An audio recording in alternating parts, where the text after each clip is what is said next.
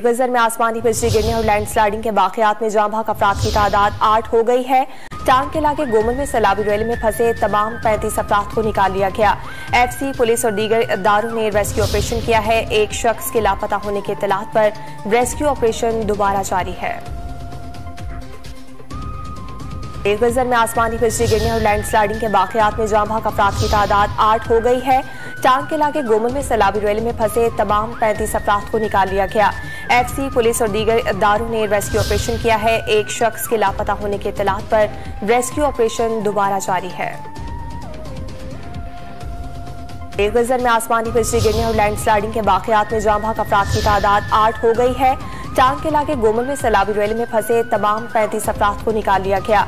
FC, police और दीगर इदारों ने रेस्क्यू ऑपरेशन किया है। एक शख्स के लापता होने की इत्तलात पर रेस्क्यू ऑपरेशन दोबारा जारी है।